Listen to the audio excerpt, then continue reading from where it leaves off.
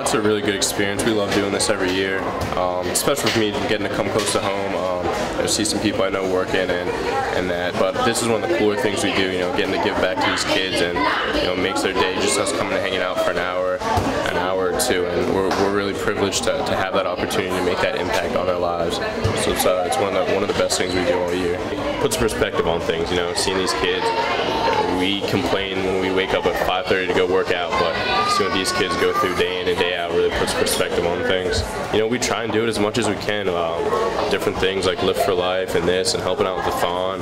Anything we can do to help others and make an impact on others' lives, we try and do.